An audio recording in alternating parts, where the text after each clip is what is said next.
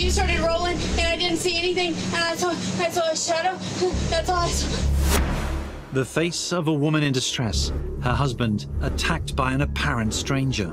Just some unknown person in the woods who shot him for no apparent reason. And I called, I ran, I didn't know what else to do. Wife Chasey Pointer appears distressed, but to those who know her, Chasey's a crocodile tears. My first reaction in my head was, she killed him, didn't she? Had Chasey Pointer murdered her husband Robert? How would detectives prove their case? What was the evidence which would uncover a killer's mistake?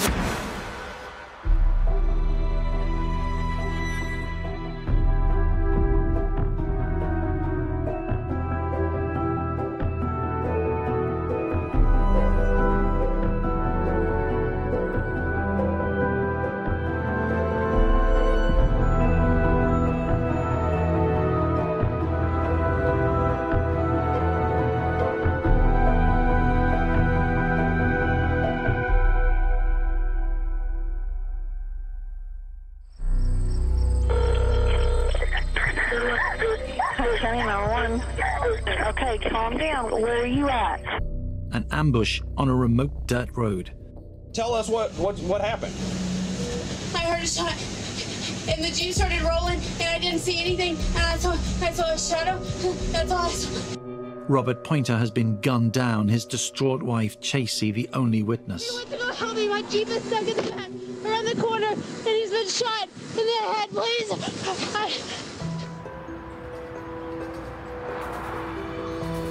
Roy City Police Department got a phone call around 10:45, 10:47 p.m. It's a Friday night. Lady, they could barely hear anything. She's running. They hear her breathing heavily. They get a ping from the 911 where her cell phone is. It's off County Road 2595, which is just south of the Roy City High School. The county road doesn't even really appear to be a county road. It looks more like a field. They go out there, and they respond very quickly. They're on scene less than 3 minutes. Miss Pointer. Yeah. You okay? Yeah. Okay. I can't see his face. Right. Jeff Kovach, the Assistant District Attorney for Hunt County, would work hand in hand with police on the investigation that followed. They get out there and they see a woman. She has blood on her. She's hyperventilating, saying that somebody shot her husband down the road. He's around the corner.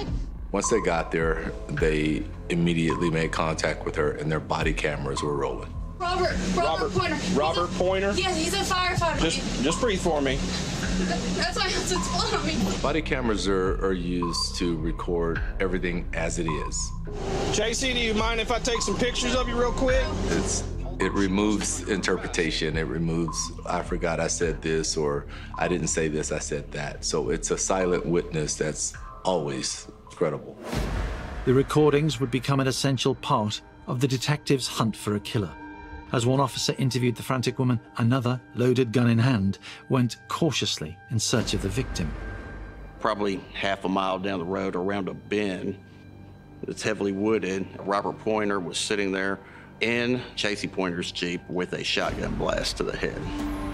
Officers quickly noted the peculiarities of the scene. An all-terrain vehicle, apparently stranded in the mud. A dead man in the driver's seat with a single gunshot wound to his head. No immediate signs of a struggle. Was this a random tragedy or a targeted attack? Stricken wife Chasey Pointer, now suddenly a widow, told officers that the victim was a first responder like them, part of a brotherhood of dedicated public servants. Bob Pointer, otherwise known as Captain Robert Pointer, is a well-respected firefighter in University Park, which is a suburb of Dallas, Texas. Bob joined the fire department when he was just 28 years old, and he went on to have quite a distinguished career. He was, I would say, a true firefighter's firefighter. I mean, he loved doing that, and he had zero fear of doing it. And but he was very smart. He was always calm. He never get worked up, never raised his voice. He just knew exactly what he was doing at all times. In the town of Royce City, Texas, Captain Robert Pointer's quiet heroism was well known. Fellow firefighter Mark McAdams remembers the last blaze they ever fought together. It was a 6-alarm fire, the biggest fire in our city's history. And there was a little girl, I don't know how old she was, 5 or 6, little blonde-headed girl. She was scared and she was crying. And Bob noticed. And there's a picture of him, and he's sweating, he's hot, and he's bending down, and he's hugging the little girl who he didn't even know, just letting her know, hey, we're fine, everybody's okay, we're safe. And that's who he was. Captain Pointer met his first wife, Amy, at high school. Bob's just, a good guy. He has married his childhood sweetheart, Amy. The couple tied the knot in the late 80s. Together for 20 years, they had 2 daughters, Nicole and Natalie. Man, he loved his girls. He would literally work his fingers to the bone for those girls. And he would take every opportunity he could to work extra jobs, to work extra hours, to work overtime, to do whatever he could to earn money. And that money was always for his girls. His girls also included the toddler daughter of wife number 2, Chasey. As the only witness to his shooting, what could Chasey tell investigators? We've been having problems, and I was coming to beat him at the Jack in the Box so we could talk. Uh-huh. We used to stop and get tacos at Jack in the Box when he'd come home late from work. When I went off the road, that's when I called him and I said, I need you to come help me. And he said, where are you? And I told him, I said, I'm on a dirt road. That's all I know. I don't know the numbers. And so The body cam footage is quite powerful. It shows her panting and nervous and every emotion that she has. Breathe for me, Miss Pointer. Calm down and breathe for me, okay? I got some questions. I'm trying to fill in some holes, okay? Okay. Have you ever been out here before? No. I've never been out here before. Only tonight, right now? Yes. She claims that her truck got stuck in the mud and that her husband came out to rescue her. Hours later, in a police station interview room, Chasey would explain to detectives that the couple had arranged to meet at a local fast food restaurant. On the way, she had taken a wrong turn onto an unmaintained track. Her Jeep stuck in the mud. She called her husband for help. Bob immediately rushed to his young wife's aid. His truck can't make it all the way down because he doesn't have a 4-wheel drive vehicle. So he stops about halfway from the main road, and she meets him there, and she walks him back to her Jeep, and he gets in the Jeep. And all of a sudden, out of nowhere, this guy comes out with a gun and shoots him. A post-mortem would later find that Bob had received a single gunshot wound at point-blank range. The wadding was still in the temple of the side of his head. And I didn't see anything, and I saw a shadow. That's all I saw. And when I walked up to him, I yelled his name, and I just felt something on me. And I had my phone in my back pocket, and I ran. I didn't know what else to do. Already, officers were noticing things that didn't quite add up. Of course, that didn't make sense to the police department because they hadn't had a murder at that time in 12 years, and there's not just random people out in the woods killing people here in Royce City. Let me ask you this, okay, and I need to be honest with me, okay? Were you out here with anyone else other than... No, I was out here by myself. It isn't adding up to cops, so they take Chasey in for questioning. Detectives had a hunch that Bob's widow knew more than she was letting on. But what? So she knew that this damsel in distress tactic, that this would, cause some distress in him, and that she would be able to lure him to wherever she needed him to be to get the job done.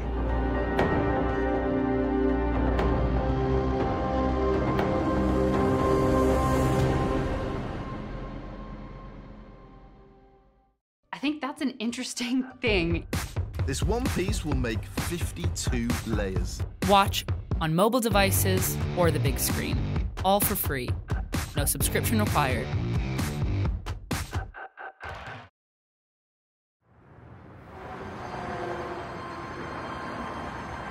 In the USA, men are far more likely to be killed by someone they know than by a stranger. Detectives investigating the death of a respected firefighter naturally examined Bob Pointer's personal life, starting with his 7-year marriage. Chasey and Robert didn't have the most ideal start to their relationship. They started off as an affair. Bob and Chasey start seeing each other around December 2007. Bob was still married then to his childhood sweetheart, Amy, but not for long. One of their daughters found out that her father was cheating on their mum. Nicole tells Mom that Dad's having an affair with this other woman. The other woman was younger, closer in age, in fact, to his teenage daughters than to him. It didn't stop her setting her sights on the popular captain. The team investigating Bob's murder discovered that what Chasey wanted, Chasey tended to get. Chasey Tyler Mormon is a 20-year-old nurse's aide, and she's a flirt. She's been hanging around Bob's fire station, checks to see when Bob's going to be there, makes sure that he sees her, and little by little, she worms her way into his life. She was younger, and she told him things he wanted to hear, and she knew exactly what she was doing. So she was the one that pursued him, and she really, really pushed it. And unfortunately, Bob, he took it all in. Brian Frederick is a criminologist who has studied the Chasey Pointer story. He believes that Chasey saw Bob as a challenge. So once Chasey Pointer set her sights on him, right, all bets were off. I imagine the fact that he was married and maybe unavailable was sort of a game for her, you know, and if she could get him away from his wife, that would be a true test of her ability to have some sort of control over him. The scheme was a success. Bob and Amy's 20-year marriage fell apart. By May 2009, Chasey was pregnant with Bob's child. December 28th, 2009, Chasey and Bob get married. They've been seeing each other now for 2 years, and now they have a little child together. The honeymoon period, if there ever was one, wasn't to last. Bob's workmates would later reveal to investigators that they witnessed firsthand how volatile the newlyweds' relationship could be. She had real bad mood swings. She would come sometimes and she would be smiling, and then the next thing you know, they would be in the office and she'd be screaming at him. Chasey also proved to be a drain on the family finances. She was a very manipulative person, a very materialistic person. I mean, when you looked at her text messages with Robert, it was one big purchase or vacation to the next. That's how she seemed to live. It was like, what's my next big purchase? What's my next vacation? That's kind of how she lives. Rapidly building an intriguing picture of a roller coaster romance, detectives discovered that by 2012, the relationship was already heading for stormy waters. About 3 years into this marriage, Chasey and Bob are not getting along so well. They're fighting. It was pretty evident that there were problems. You could see it, and in phone conversations, conversations they would have at the fire station.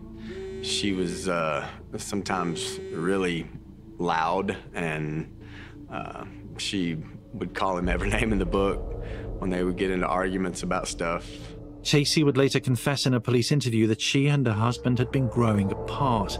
She transformed her physical appearance and had been pursuing interests that did not include Bob.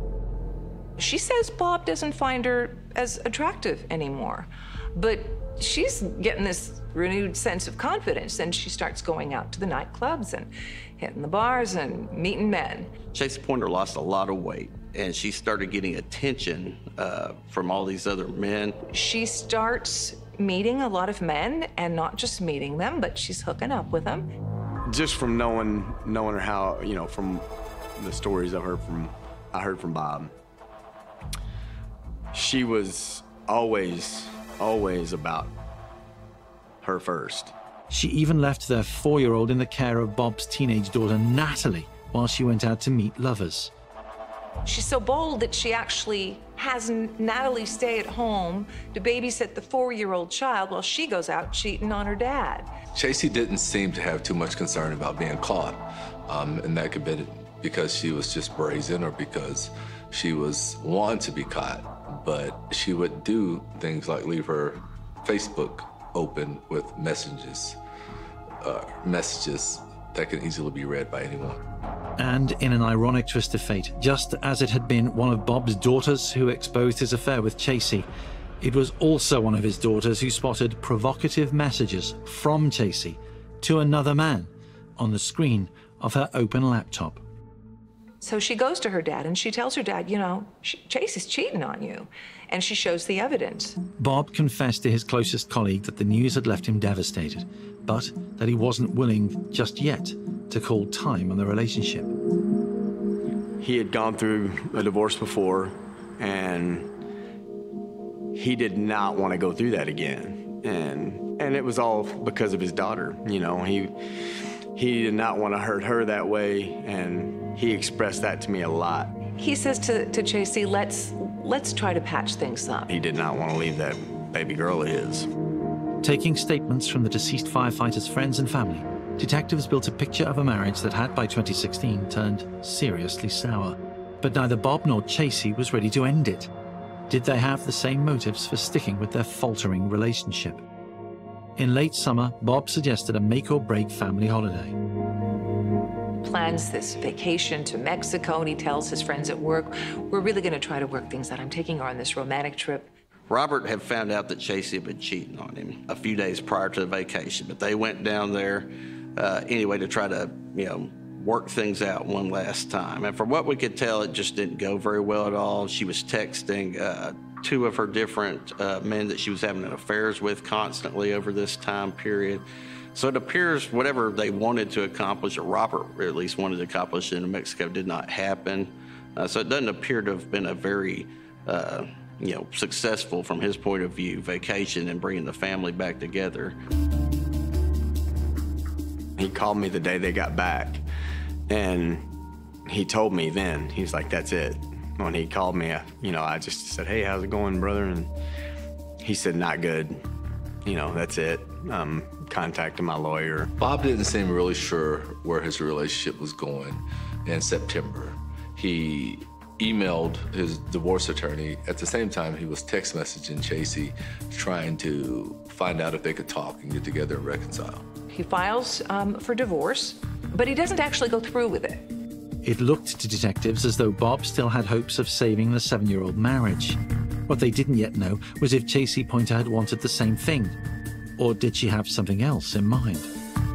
She probably delighted in being this person who ran these long cons and came up with these plans and was able to get away with them.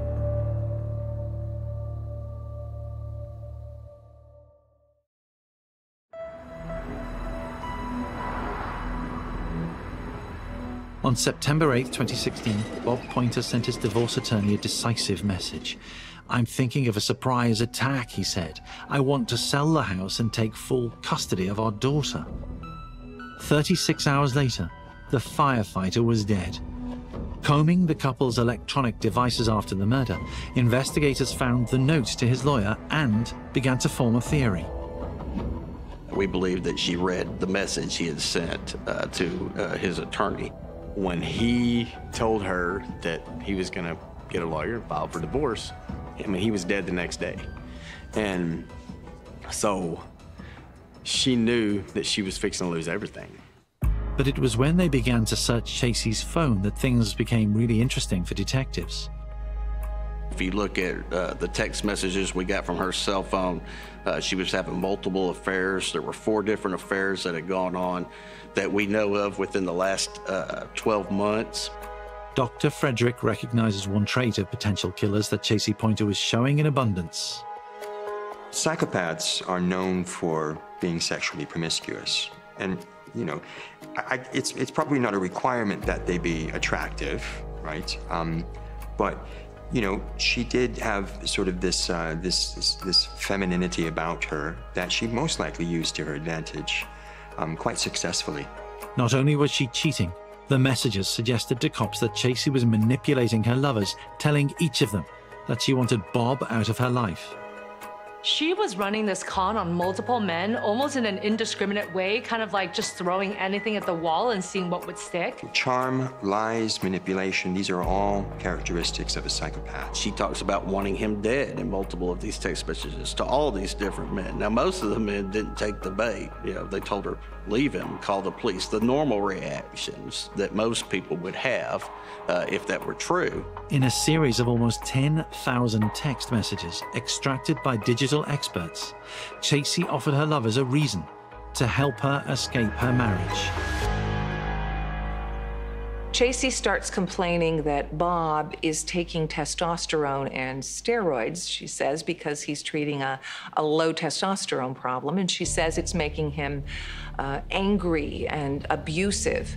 It is very interesting that Chasey was already pinning these behaviors on Robert. It's almost as if she was already building a case against why he was a horrible person and why she had to do away with him. Chasey Pointer used this sort of damsel in distress tactic when she had all these lovers, and she let them all know that her husband was being abusive.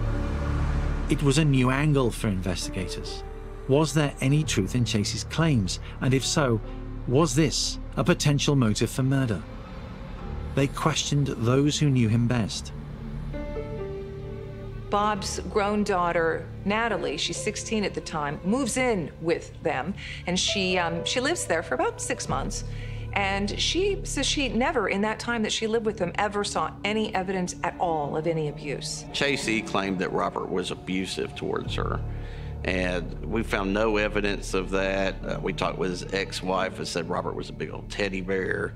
She did not act like a battered woman in any way that we could find. There was never any phone calls to police.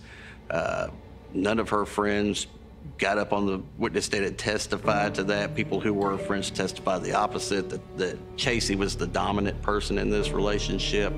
Cops suspected it was all a fiction designed to entrap her lovers, to let them all know she was being abused so that a knight in shining armor might come to her rescue. She had so many of them that she was bound to find one that was so wrapped up in her story and who he thought she was that he might have seen it as an opportunity to save the person who he admired. I mean, this is a Machiavellian trait, right? Cunning, manipulative, and unscrupulous. On the morning after the murder, detectives felt they had identified the man willing to be Chasey's stooge. On her phone search history, a link to a photo on the Facebook page of a man called Michael Garza, accessed on the day of her husband's death. Confronted with his name, Chasey's story changed. And now she finally admits she knows who this shooter was. It was Michael Garza. It was her boyfriend. You shot Robert. Can you say that louder for me, please? She admitted to her affair with Michael Garza, admitted that they had had sex the day of the murder, and said, I don't know, maybe he did this. At first, she insisted she had not known that Garza would be lurking in the shadows alongside the dirt road that night. But within minutes, her version of events shifted again. The relationship had begun a couple of months earlier, and Michael had fallen hard. This is what investigators uncover. Michael is just, he's bananas over her. He is madly in love with Chasey. Garza seemed to be quickly enamored with her and soon began saying he'd do anything for her or anything that she wanted him to do. Chasey has been, she's been making the rounds with the guys, and she has been planning this story, and anyone who will listen, that her husband Bob is abusive and he has these horrible anger issues. Michael Garza is the one who took the bait, so I think she was kind of baiting all of these men to see who would tell her what she wanted to hear, and then she finally found that Michael Garza. But murder, Chasey told her interrogators, had never been the plan.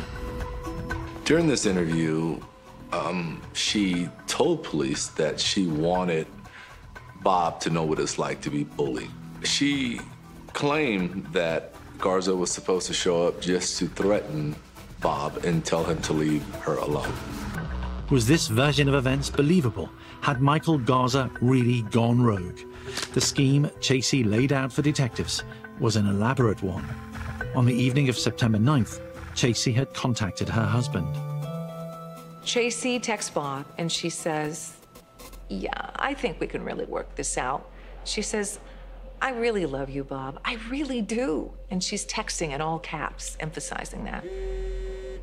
Over the next couple of hours, she engages in these text messages with Bob, kind of like a cat and mouse game. And she's laying out this trap. Her plan was, she told him, we're going to meet up at Jack in the Box in Royce City for late night tacos. And that's something that they used to do. So he worked long hours and he might come home late at night and he would bring home Jack in the Box tacos for her. And then some more time goes by and she says, I'm almost there. The GPS says I'm 3 miles away.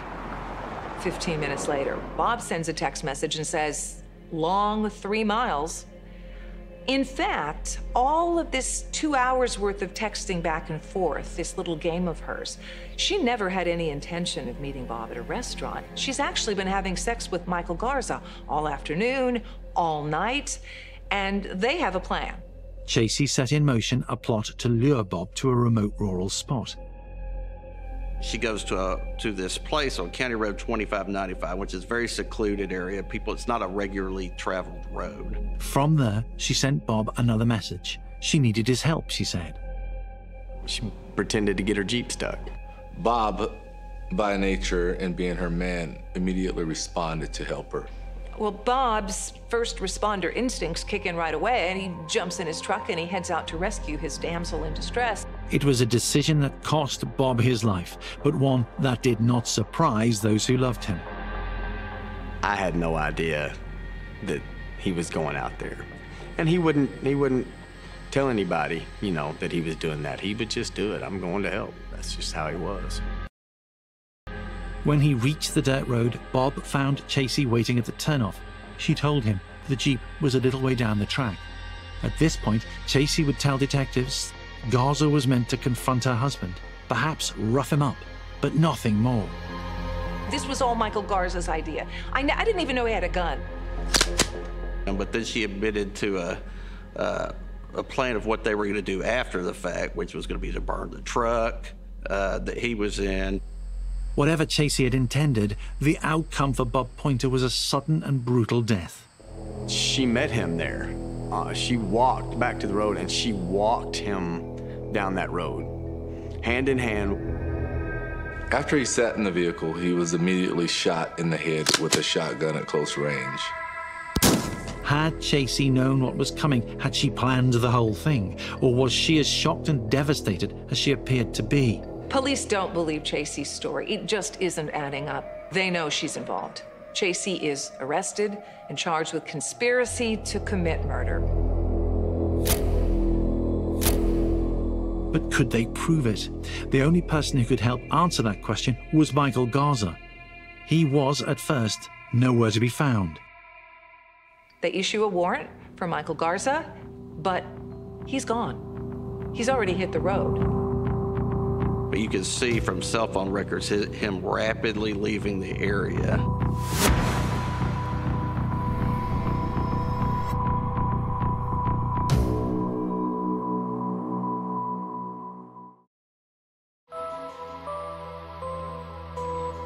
After shooting Captain Robert Pointer dead, Chasey Pointer's boyfriend Michael Garza was quick to skip town. After she calls 911, he goes back to his house. He gets in his truck. He's a long-haul truck driver, and immediately starts contacting his boss to try to pick up a route so he can get out of town. But Garza didn't stay gone for long. He goes off for a while, and the murder happened on Friday night. He finds out that people are looking for him, of course. It's on the news, and his family's calling him. He goes back, he turns himself in, but he's not talking. He eventually turns himself in and lawyers up on Sunday. With his lawyer alongside him, Michael Garza refuses to talk. Detectives still had nothing concrete to prove who was responsible for Bob Pointer's death. Police still need some hard evidence to connect Michael Garza to the murder. And then 5 weeks later, they get it. a farmer finds a shotgun out in his field. That shotgun was traced back to Garza's brother. We had his Facebook photo, which he quickly took down, but we got it before he did, of him holding that shotgun. So for Michael Garza's case, it was a big piece of evidence that we had. We also found shotgun shells that were fired by that shotgun on Michael Garza's front porch and the flower bed around it. So for him, it was a big piece of evidence. Presented with the evidence, Garza turned on Chasey. Whenever you have these types of cases where two people work together to commit a murder, they're going to point the finger at each other. It's all that other person's fault. Michael Garza insisted Chasey had acted alone. His story was basically that he hadn't seen Chasey since sometime around 9:30. He thought she was abused, so he gave her a shotgun and some man-killing slugs, and that she did it all herself. Chasey, meanwhile, was sticking with her story. What she tried to do was say that this was basically all Michael Garza's plan, and that she had nothing at all to do with it. Who killed your husband? Who shot Robert?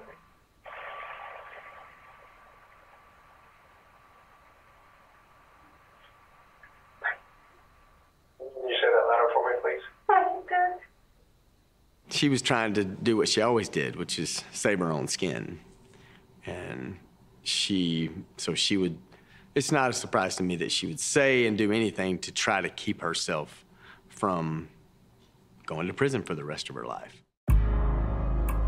With no confession from either suspect, prosecutors would have to try to persuade a jury at trial that Chasey Pointer and Michael Garza were both guilty of murder.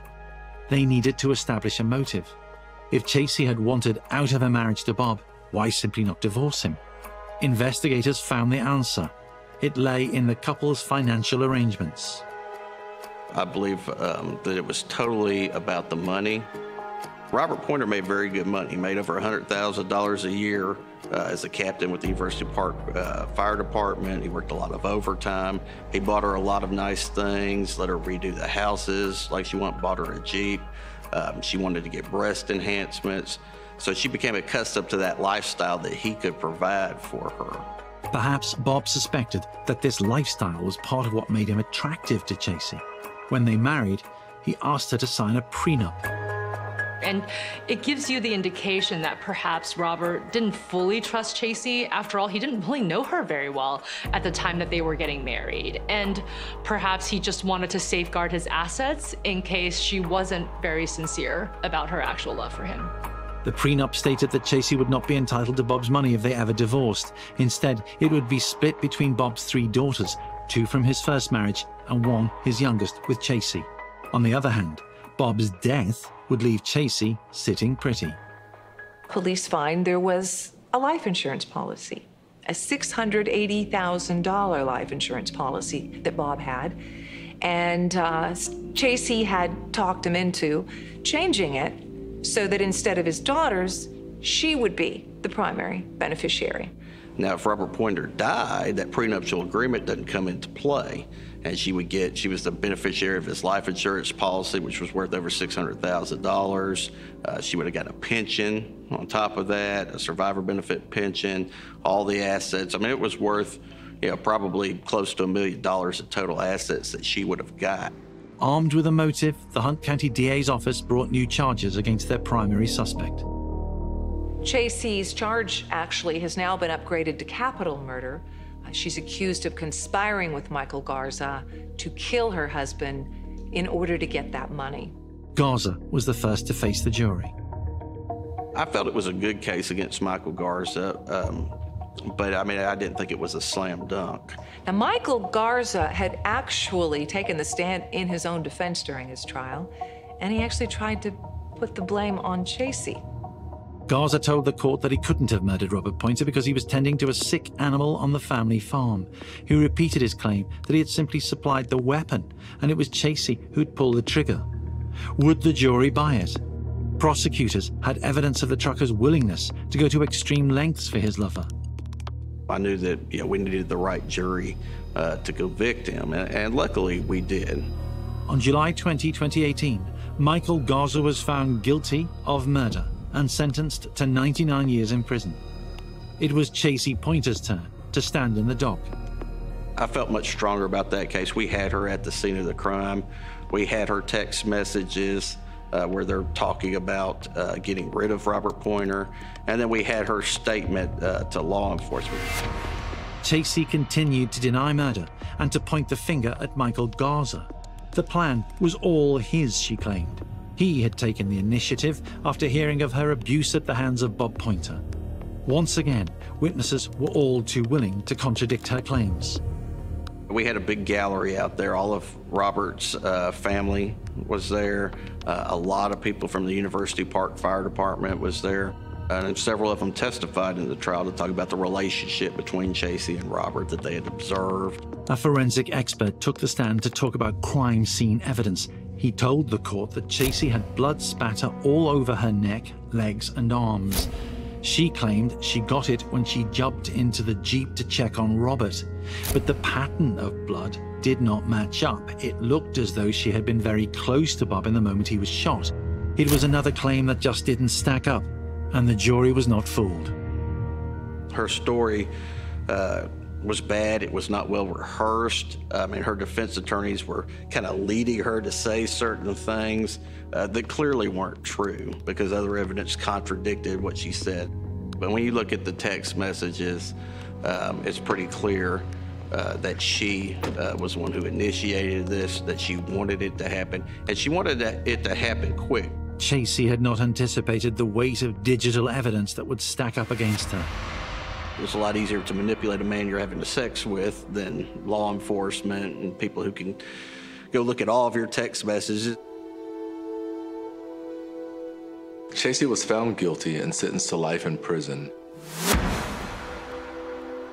Her earliest chance at parole would be the year 2046. At that time, she'll be almost 60 years old. For detectives and prosecutors, it was a good verdict. I believe she was the most culpable person here. Michael Garza was the person she found to do this, but she was the driving force behind this murder. I would have been completely happy with the death penalty for both of them. They didn't give him that option of life. So, my head was, it would have been fine with me if they got that too. The investigation into Bob Pointer's murder had exposed Chasey's multiple affairs and a plot to cash in on his insurance policy. On the very night that Chasey was having her husband, Bob, killed, she was actually texting with another lover and planning to hook up with him later that night. This was just a classic tale of, sex, lies, and greed. What's going on? My husband, he went to go help me. My Jeep is stuck in the back around the corner, and he's been shot. I knew as soon as he told me that she had something to do with it. And I saw a shadow. That's all I saw. And it just, as soon as he told me, it struck me that that's who it was. I didn't know all the details, but I knew she had something to do with it. I think you're full of crap. I'm telling you, I don't know who pulled the trigger. With Bob's scheming wife jailed, the insurance money went to his 3 daughters. She was the biggest liar that I've ever seen in any 11 years of doing this. And she was pretty good at it for a while. I don't know if she did it. I don't know that. When you talk to her family members, they didn't seem surprised that she did this. I think that says something. I knew from a young age that she was an awful person. She may be in that sociopath category, just couldn't feel anything for anybody but herself. The opposite of her much-admired husband, an all-American hero. He was a class act, a true brother in the fire service, a great dad, and he's just a good man overall and a good friend, and I miss him every day.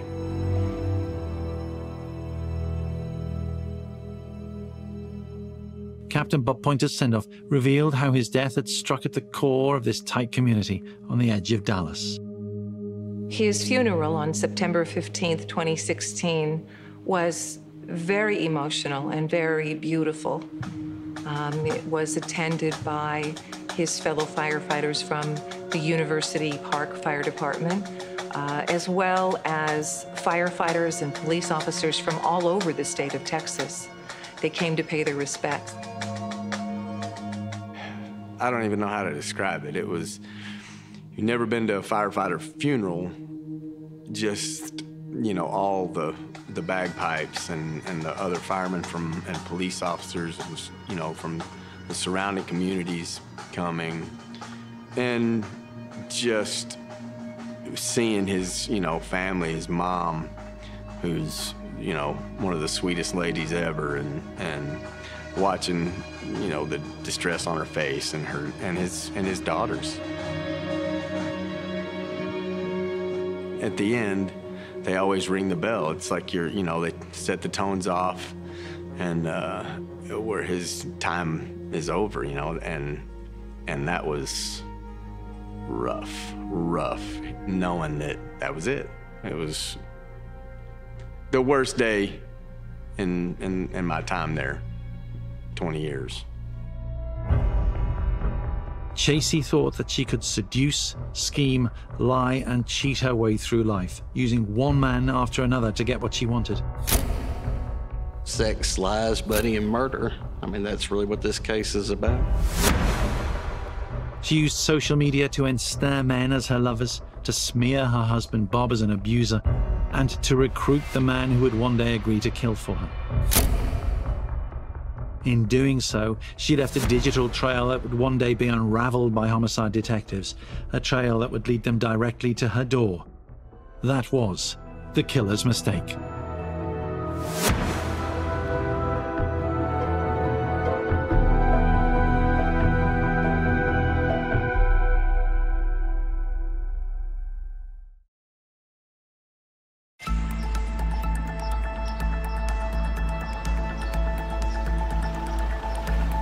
An elderly man is attacked in his home. They found John laying at the bottom of the stairs. Glasses were close to him, just off his face. John Proctor was a man without enemies. No one appeared to have a motive for his murder. John was one in a million. He was fantastic. A suspect emerges, a family woman, middle-aged.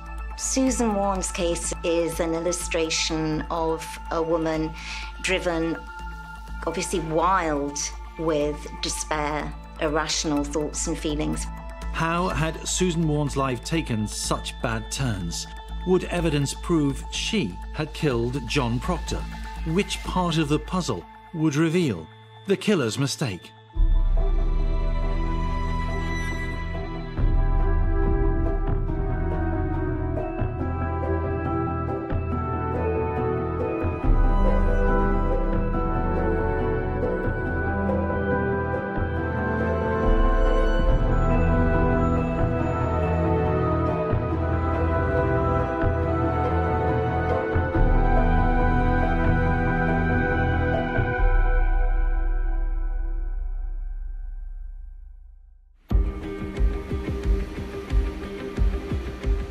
Suffolk is not a hotbed of crime. In summer 2015, murder came calling. My name is Kevin Hayward. I worked as a detective inspector on the major investigations team for Suffolk Constabulary, and I was a senior investigating officer investigating the murder of John Proctor that occurred on the 13th of June 2015. The senior detective hears a Good Samaritan story of a grim discovery and of the life of a man without enemies. John Proctor was an 80-year-old gentleman, lived on his own. He'd been adopted by a lady who lived in Leiston 70-odd years ago, and that lady had adopted another daughter 5 or 6 years later, so they become brother and sister, if you like, within that family environment. John never married, never had any children himself, but his sister went on to have 4 children, and he was always well known as uncle to those 4 children, and were quite a family unit within that area. He remained living in the same home that he moved into with his foster parents all those years ago, and when his foster mother passed away, he took over the running of the home. Problem 1 for detectives. John Proctor lived alone, probably no witnesses. The discovery of his murder came because of an eagle-eyed, concerned local. On a warm and sunny Monday morning in June, a neighbour noticed that John Proctor's curtains were not open. He went to inquire to check on John. As he went round to his next door neighbours, they lived in a little terraced street in Leiston. He found the back door to be insecure. John Proctor was an independent man. He was organised, tidy, and a creature of habit. When his curtains weren't opened, that rang alarm bells. What the neighbour found was the mayhem of a murder scene. He walked in, and as he went into the building, he found John laying at the bottom of the stairs with what looked to be a knife in his neck. It was a scene of absolute horror, a scene that neighbour may never forget. Word of the grotesque discovery in this quiet coastal town quickly spread. Within 15 minutes, the street was abuzz with vehicles, uniforms, and local reporters like Tom Potter. We had learnt that there was a police cordon in Grimsey Road, which is quite a large residential street off one of the main roads in Leiston. We banded together and tried to get as close to what seemed to be the property in question, but it was very, very difficult to get anywhere near that. It must have been something serious for that kind of level of police response. Potter and fellow journalists would soon learn just how serious the situation was. Though paramedics rushed to the scene, the victim, still not named, couldn't be helped. We learned that it was a man in his 80s who had been found 2 days. I think he'd been dead for a couple of days. There didn't look to be any kind of fight that had gone on in the address itself. Very compact, tiny, but tidy address. Assessed the scene and with a crime scene investigator made the decision to call this an unexplained death at that moment in time, which needed further explanation. Murder squad detectives are slow to jump to conclusions. They follow the evidence. An elderly man, no signs of a struggle. Had he fallen whilst holding a knife which had become embedded in his neck? Was this a random attack? Or was it something more targeted? On day one of the inquiry, many more questions than answers. John's body removed for post-mortem. Detectives brought in specialist teams. Crime scene investigators entered the address, looking for anything that's out of ordinary, looking for potential evidence in the form of either fingerprints or any DNA evidence that may well have been left by any kind of offender. Anything that looks unnatural to the address it is, which would have been seized and taken for further forensic examination. It would be a waiting game whilst forensic evidence was analysed. In the meantime, Suffolk police relied on old-fashioned detective work. Who had seen what and when? We start to make house-to-house inquiries around John's house, spoke to the neighbours, and also established who the family members were, and start to get into the family to understand what we call the victimology of John, to understand the background, how he lived his life. He was an 80-year-old man, but very fit, very active. Neighbours reported that he was a man in really good health. John lived his life very quietly, went around his business in his own way, had his little job at the caravan park. A great British eccentric. He was just a bit different. Yeah, he just looked upon life differently. Caravan site owner Fergus Little knew John from childhood. To Fergus, John was the affable employee who never let him down. Always on time, always came in, always very pleasant to work around. Just generally a nice guy, and yeah, he was a good employee. Which made it all the more surprising when John failed to turn up for work that Monday morning. We'd last seen him the week before when he was at work. He'd come in, he used to do 3 days a week.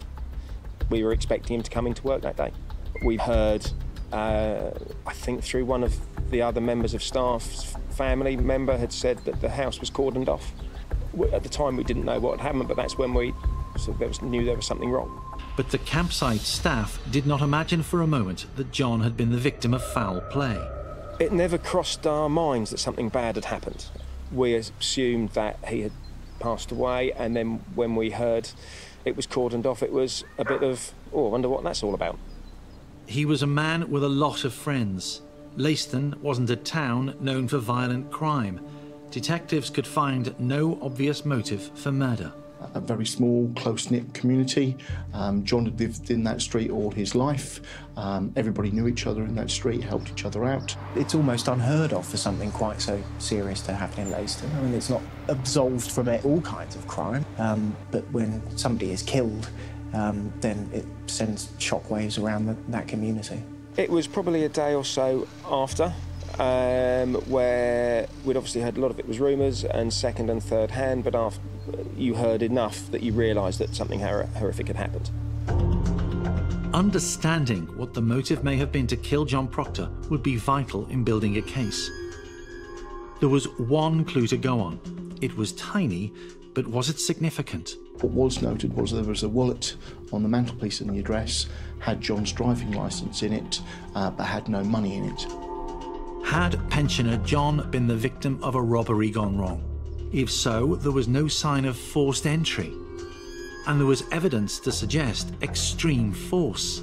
When the post-mortem was complete, it was clear he'd suffered an attack of some brutality. He was found to have broken some bones, probably as a result of a heavy fall down the stairs.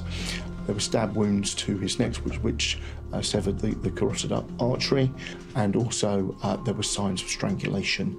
The cause of death was found to be compression of the neck, and it was believed that was caused by a curtain cord from John's own home.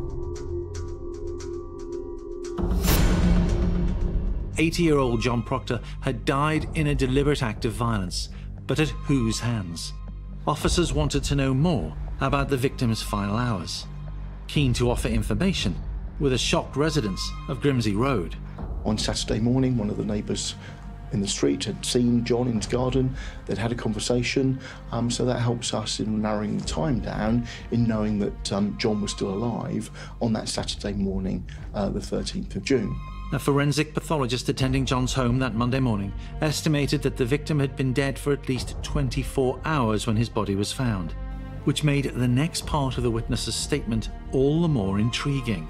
The neighbours made another interesting revelation about John's final moments. He had been expecting a caller. John had told them that one of his nieces was having some kind of matrimonial problems and that they may well be coming to live with him for a few days. That niece was Susan Warne, one of John's 4 nieces, who now had to be told that their uncle was dead. He informed the family and they were, again, completely shocked, devastated as to how or why anybody would want to murder John in his own home. With little to go on during the first few hours after a murder, Suffolk police decide to build a picture of the crime scene, but also more about the victim. To understand the background, how he lived his life, and looking to narrow the times down as to when he was last seen, which helps us to identify who could have been the offender for this crime. What will emerge surprised detectives. Susan Warne was reported as having been with John on the day that he was killed, but it said nothing about it. In conversation with other family members, it became apparent that she allegedly visited John on that Saturday, so we're starting to build up a bit of a picture of a story that's not being quite right there at the moment. There were double takes all round. The suspect was from John's own family. What motive could Susan Warne possibly have to kill the uncle she appeared to have loved?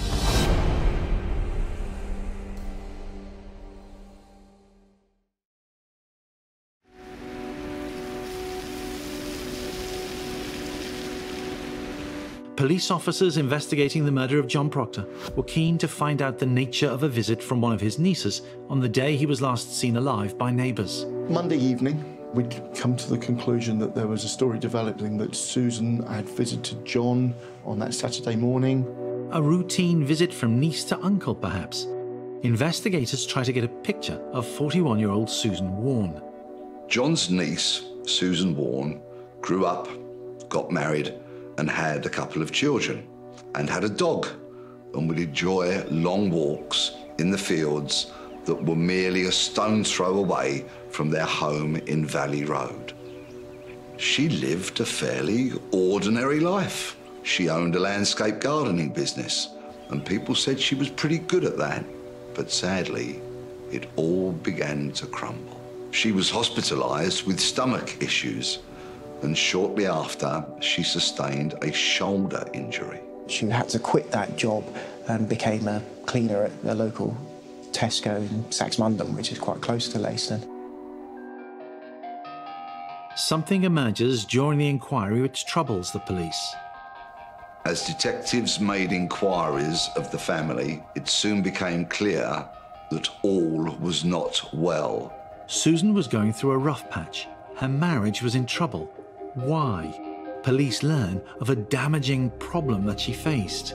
Susan Warne had a gambling habit, had drawn up a number of debts in relation to gambling. It had eaten away at her for some years and had got progressively worse. She was virtually destitute. Hayward and his team wanted to know, how damaging can a gambling habit be to a woman's life? Examples like Susan's are far from rare. Liz Carter is a leading expert on gambling addiction. I always think with addiction there, but for the grace of God, go any of us. If we think about it, anything that we find enjoyable, we may be turned to in times of stress, be it a glass of wine, a box of chocolates, gambling. We need to be careful if we are regularly using anything, particularly something that has very harmful effects when we're feeling sad or scared or angry, if we're using it to change our mood for the better. For Liz Carter, losing the gardening job that she loved was the beginning of a downward spiral for Susan Warne. I work with lots of women actually who start gambling at a life stage which represents a loss of identity and a change of role. In Susan Warne's case, that there would have been a huge loss of self-esteem, and I would expect too a loss of a way of staying mentally and emotionally healthy. Susan Warne was using gambling to escape the problems of her day-to-day life. She would regularly visit amusement parks in nearby seaside towns and would spend hours in front of the fruit machines. Soon, though, she realized that she had a means of getting a gambling fix without the need for hard cash. She had opportunities to bet literally at her fingertips. Online bingo. From her phone, she could lose money, and fast. We learn more and more of her addiction to online bingo, which becomes more and more interesting to us. In my practice now, I'd say 98% of the women I work with are addicted to online gambling. It's a very, very similar psychology to the traditional slot machine. It's just staring at a screen, engaging in very repetitive behavior, where just for that time, everything stops. She was looking for a distraction, but perhaps she thought she could turn things around and win herself some money. People often say to me, Liz, I had no idea. I'd cleared out my account until suddenly my card was refused, and then panic sets in. And we've got to remember this is often a woman who is driven to please other people, feels hugely ashamed and guilty at having lost all of the money, and so then resorts often to begging, stealing or borrowing in an attempt to win the money back. What had begun as an innocent pastime very quickly had become an obsession. It certainly seemed to be something that had built up over a number of years, where Susan's probably started gambling online and become more and more ingrained in that kind of behaviour, gambling more and more money as people do, and then debts getting bigger and bigger. Susan's cleaning job was not well paid. She took home around £600 a month. She couldn't afford to lose what little she did have. The salary or wage she was receiving just could not keep up with the demands of her addiction. So she was spending money as quickly, or if not quicker, than she was earning it. Had her addiction led Susan Warne to kill her uncle? As they searched for motive, that was one theory police were investigating. deep analysis of her bank accounts told police that Susan was losing money at a rapid rate and over a long period. Of course, the bigger the debt, the bigger you gamble to try and pay off that debt. So it's a downward spiral of gambling that led to the position that she was in. Police interview anyone who knows her, and they discover that she had not revealed the full extent of her problem. Susan's friends and family knew things weren't quite right, but she wasn't much of a talker. A fact which did not serve her well. Would that make her more desperate? The ability to express our feelings helps us to stay well, and if somebody is suppressing their feelings, as it sounds like Susan was, then that burden can begin to feel intolerable. Susan's father said she wasn't one for discussing her problems, but one Christmas, 2 years before all this came to a head, she didn't buy anybody in the family a Christmas present. Despite her financial misery, Susan had carried on gambling. For a while, it can be an effective escapism, but of course, because it's gambling, that appeal, which is losing touch with reality, is also a huge part of the problem, because she's going to very quickly lose touch with the reality of how much money she's spent until there's no more money. Evidence gathered by detectives established that Susan had lost thousands of pounds and had to take out a bank loan to cover her betting. Her husband had taken out a loan himself of £16,000 to pay off her gambling debts. Susan's family clearly wanted to help, but they just didn't know how. Liz Carter believes helping out an addict this way out of debt was never going to be an answer. It's really tough to see a loved one suffering financially. But what I know is that to bail somebody out financially doesn't usually help, because in absolute crisis, the person who's got the gambling addiction will absolutely mean what they say. You know, if you give me this money, this will be the last time. I'm going to pay off my debts and I'll stop. And they mean it, because in that crisis, they are in such pain, such desperation, they won't want to put themselves through that again. But the fact is that if they pay off their debts and they don't seek help, it's very, very likely that those cravings to gamble will arise again. Susan Warren's financial woes were clearly at the heart of events. In their search for motive, police also discovered that her problems led her to break the law. Having exhausted all legitimate avenues to get money to feed her habit, Susan crossed one line, then another, then another. Susan had stolen money from her husband and her young son. Her desperation meant no one was safe from her thieving. She borrowed money from her father, and when she discovered that he had backed a winner in a horse race, she returned for more. She'd borrowed money from her father, and then later on heard that he'd had a bit of luck on the horses, and then broke into his house and stole almost £1,000 from him. He reported it to the police, but soon afterwards discovered that Susan was the culprit. He had her charged, but, as families so often do, they forgave Susan. Susan's lifestyle struck police as one which had already led her into a life of crime. How far would she go to get money? Would she kill? They hear she had been sleeping in her car. As they built the complete picture of events, what would they learn about the visit to her uncle on the day of his death? She had attended to Mr. Proctor's address on that Saturday morning. She had told him that she was having matrimonial problems. Mr. Proctor had taken her upstairs, shown her to the bedroom that she could stay in for a few nights, because she said that, told Mr. Proctor that she'd been sleeping in her car. Perhaps John had heard on the family grapevine about Susan's addiction. Perhaps he had not. But he could not have known that just 3 days earlier, her need for money had caused her to do something even more shocking. A 90-year-old lady was attacked in the pretty little town of Walberswick, which has a population of only 380 people. Susan had tried to mug this lady, and this was only 3 days before John Proctor's death. We know that there was an attempted robbery by another woman. Susan Warren was charged with that. She would later go on to face trial for that robbery. Most women who've had a gambling addiction describe self-loathing, huge guilt, and the way they stop themselves thinking or feeling about the destruction that the gambling has caused is to repeat the gambling act, because when they're gambling, they're not thinking or feeling anything about their behavior. And of course, it just repeats the cycle. They gamble again, they beg, they steal or borrow to get money to gamble again. When they're gambling, they think and feel nothing.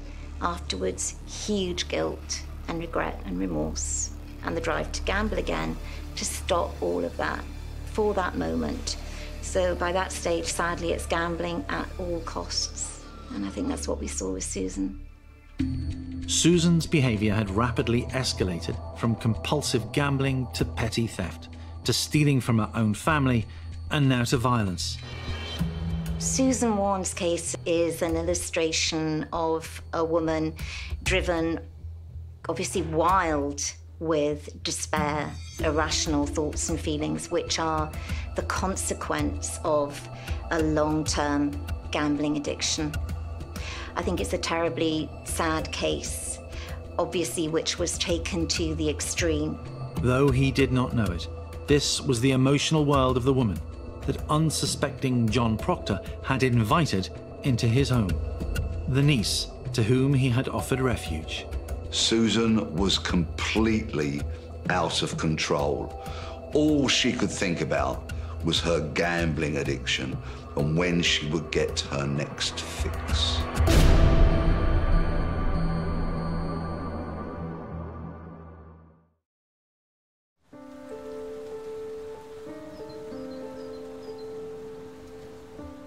As the news spread of John Proctor's death, Susan Warren appeared to respond as any loving niece might. But even as she played the part, her sisters were talking to investigators from Suffolk's Police Major Crimes Team.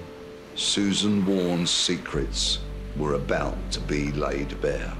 They told the police about the money that she'd stolen from them and the loans that she'd taken out to cover her debts. But sadly, she just could not stop. Susan Warren's family was confirming further evidence of motive for the murder of John Proctor. The puzzle was becoming clearer. Warren had a money motive to rob her uncle. She had stolen from family members before. She was capable of violence. It was time to bring in Susan Warren for questioning. We were making inquiries with all the four nieces. Police officers had been deployed to go and speak to Susan. But when detectives tried to speak to her, they discovered Susan had taken drastic action to escape their scrutiny. As they were on the way to go and speak to Susan, a phone call came in from Susan's husband to say that a note from her had been left at her home address and that she'd gone off and nobody knew where she was at that particular time. Now the mission appeared to be to save the life of Susan Warren. Susan's husband, the neighbours and the police all set out to find her. They didn't know what they might find. Had she done herself some harm? What was her state of mind? Should they even approach her? There was a local search in the local areas. I believe there was a walkway where Susan used to walk a dog. As they combed fields near the family home, officers had more reason than ever to suspect they were tracking a killer. When we found a note at her home address, all those things start to come together to lead to think that Susan's the suspect for the murder of Mr. Proctor. On the note, the words, "I didn't mean for this to happen," and a chilling extra line. "I'm sorry, I can't take it anymore. Please look after the children and the dog. I can't take it anymore." Officers combed the area. As the night developed, Susan was found underneath a tree, clearly not well physically, so therefore she was found and removed to Ipswich Hospital. As news of Susan Warren's condition spread through the community, there seemed to be only one logical conclusion. Obviously the guilt got to her. She wanted to attempt to take her life and wrote a note and took an overdose of painkillers. Assumptions were one thing. Would Susan Warren admit to this version of events, that she had made an attempt on her own life because she had murdered her uncle? Detectives would have to wait 36 hours to find out.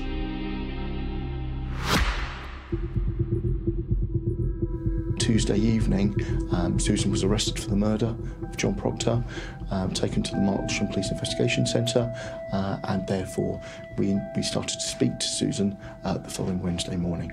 Police interviewed Susan about the murder of John Proctor, and initially she tried to deny it.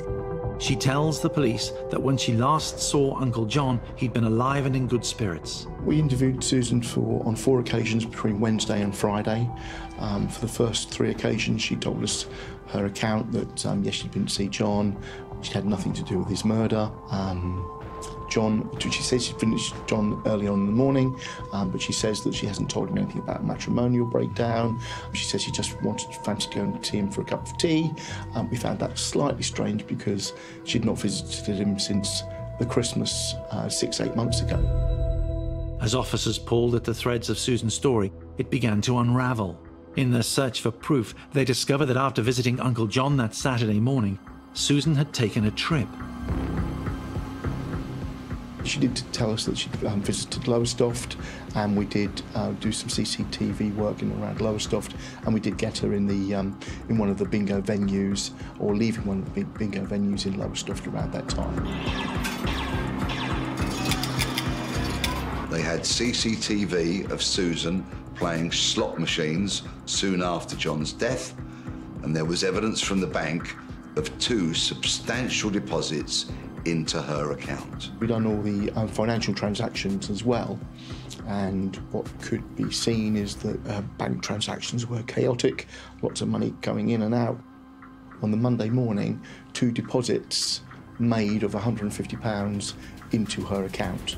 We think that the money may well have been deposited over the weekend, but only registered on the Monday when the banking system started to come live again on that Monday morning. Was there any significance in the amount that Susan had deposited into her bank account over the weekend? There was some evidence in those deposits that equated to something close to the same value of money that had been stolen from Mr. Proctor's home. Were the cash deposits in a bank a killer's mistake? Was that evidence enough? Would a jury be happy to accept, beyond reasonable doubt, that Susan had murdered John Proctor? At that point, Suffolk Police's digital specialists discover something else. A confession.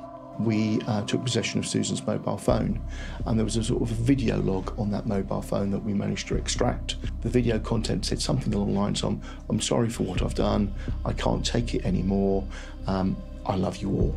We felt that that apology was to do with what had happened to John, because John had never been in any way harmful to Susan at all throughout his life. Who knows why Susan chose that moment to confess? Maybe it had all become too much for her, or perhaps she just wanted to unburden herself. As we put that content of that video diary to Susan in an interview and put the question to her that was she responsible for Mr. Proctor's death, she broke down, put her head in her hands, said, "Yes, I can't take it anymore, I need to tell you the truth." Only after Susan's confession did forensics come back confirming what Detective Kevin Haywood and his team already knew to be true.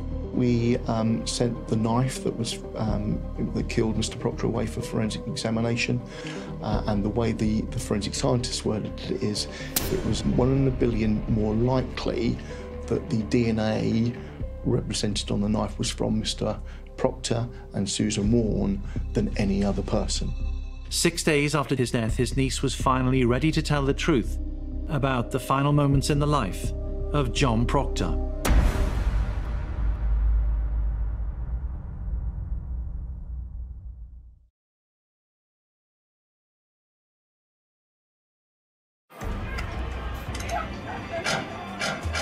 The case against Susan Warne appeared to detectives ready to take to court. They gathered the evidence to complete the picture. Her descent to murder had begun on her payday. We believe that she'd received her monthly salary on the Friday before the murder, and from what we can see from her gambling habits, she gambled all that money away on the Friday night, so that probably tells you how far Susan Warne was into gambling those kinds of sums of money, and how desperate she was for that buzz to go gambling again on Saturday to warrant murdering her uncle, who she's known all her life, in his own home. Police pieced together the minute-by-minute details of events of June 13th, 2015, the day that Warren visited her uncle with a sob story. On the 13th of June, Susan went round to visit her uncle. She claimed that her husband had thrown her out and she had nowhere to stay. And of course, John let her in. John was a very kind-hearted man. He wasn't going to let any woman be alone on the streets with nowhere to go, least of all his niece. So of course, he let her in. She had attended to Mr. Proctor's address on that Saturday morning. She had told him that she was having matrimonial problems. He trusted her, and he invited her into her home when she had nowhere to live. He showed Susan upstairs to the bedroom where he told her she could stay. What happened next was truly shocking.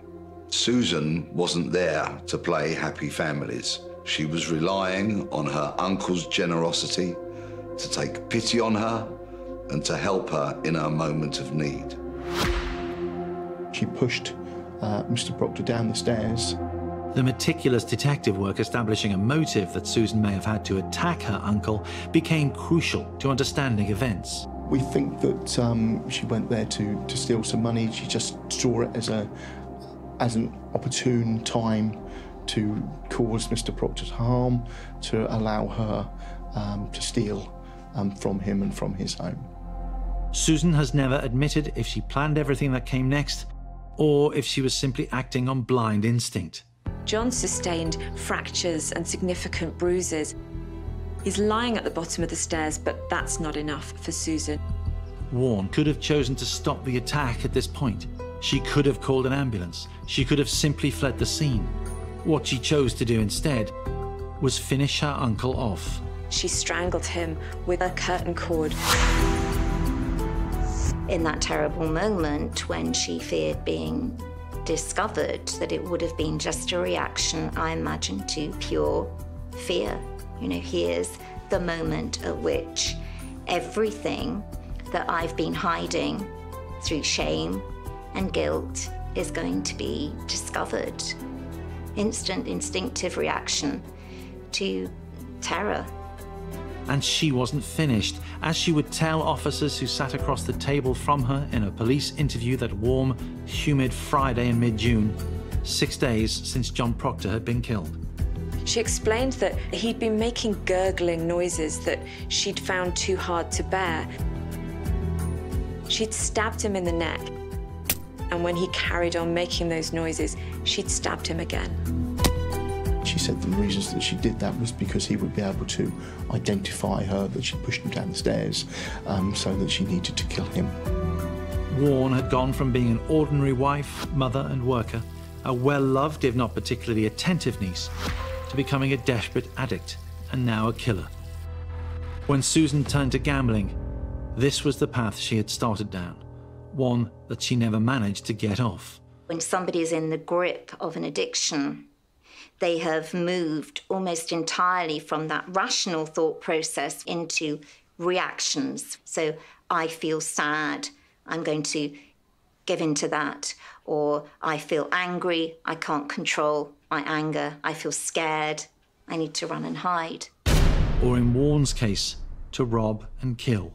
I see in my consulting room every day examples of women who no longer recognize themselves because of the desperation that they've been driven to as a result of gambling addiction. Susan really used the love and affection that John had for her as his niece to prey on his trust. What Warren did after killing Uncle John might be seen as the result of an irrational need to feed a habit, or a lack of concern for the man who lay lifeless in his own hallway.